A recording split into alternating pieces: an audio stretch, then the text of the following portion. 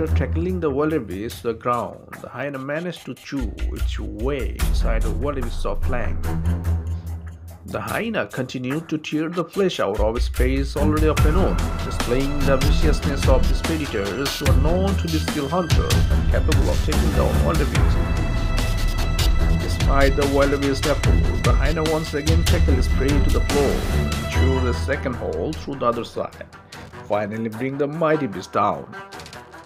Spotted hyenas are arguably one of the most successful lures carnivores in Africa, ranging across the majority of the continent in the area of habitats.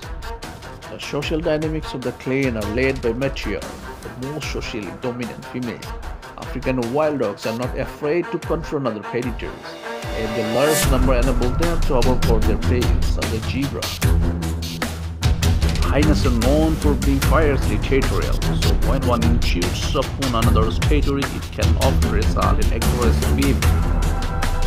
Hyena attacks are usually done out of the territorial defense rather than out of aggression.